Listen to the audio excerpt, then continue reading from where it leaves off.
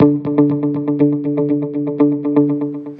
hello and a very warm welcome. My name is Daisy McAndrew and I'm delighted to be hosting a series of videos on behalf of Shearman and Sterling looking at life post-Brexit. What are the implications, the legal implications, other ramifications of the referendum results? Specifically, in this one, we're going to be concentrating on financial institutions in the light of the result. And I'm delighted to be joined by Barney Reynolds to talk through all those ramifications and implications. Barney, thank you so much for taking the time. Obviously, the day after the result, there was an awful lot of doom and gloom and head scratching and what does it all mean? We've had a bit of time for the dust to settle now. What's your view now? I think the basic situation for banks and investment banks is not at all like what's been reported. There are two basic ways forward for the UK in re-establishing or establishing a new relationship with the EU. One is a continuation, in fact, of the current passporting arrangements, which have been the subject of so much commentary with Europe, so that everyone can carry on doing business exactly as they are now. That's the first possibility.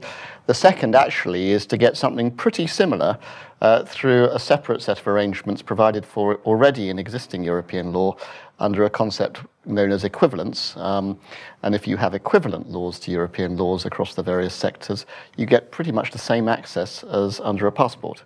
I suppose at the moment, whilst we're in this sort of hiatus of wondering what the result will be, maybe if we start with what's the worst case scenario, which I'm guessing is sensible to consider, and then perhaps move on to more appealing scenarios. I'd say the worst case scenario, in fact, is the equivalence-based route, because the equivalence doesn't cover every single aspect of the financial markets for banks and investment banks. There are certain gaps, and there's a process to be gone through, and it needs replenishing constantly.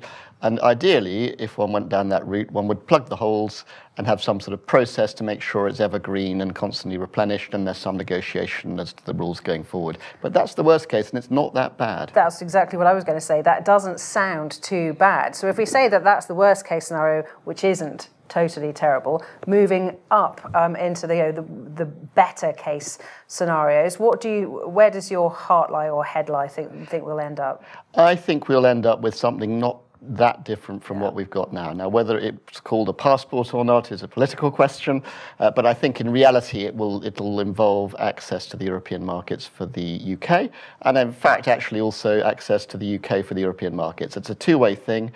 They need access to the UK's capital base and the financial market here, which is huge, and the UK wishes to have some sort of continuation of the status quo. Obviously, we're talking about financial institutions, so the investment banks and other banks. What would your advice be to all those clients looking forward?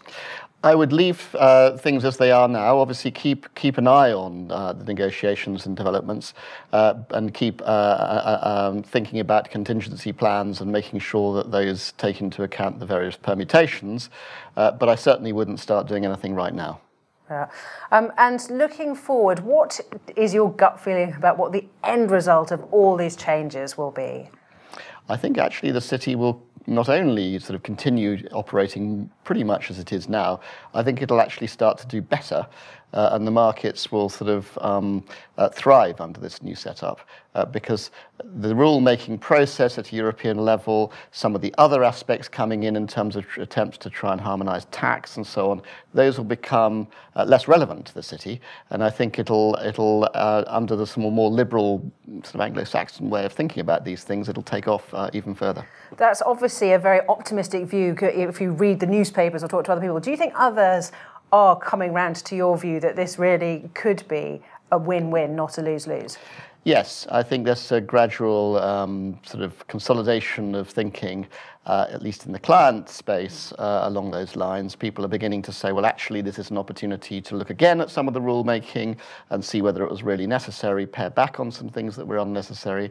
Lord Hill was starting to do that at the European Commission. I suspect that process in the EU will slow down now, but we can carry on that process and in fact, expand it within the UK, and I'm very optimistic on that, and I think it's becoming more and more the consensus view, not necessarily still reflected in the media, but that will follow.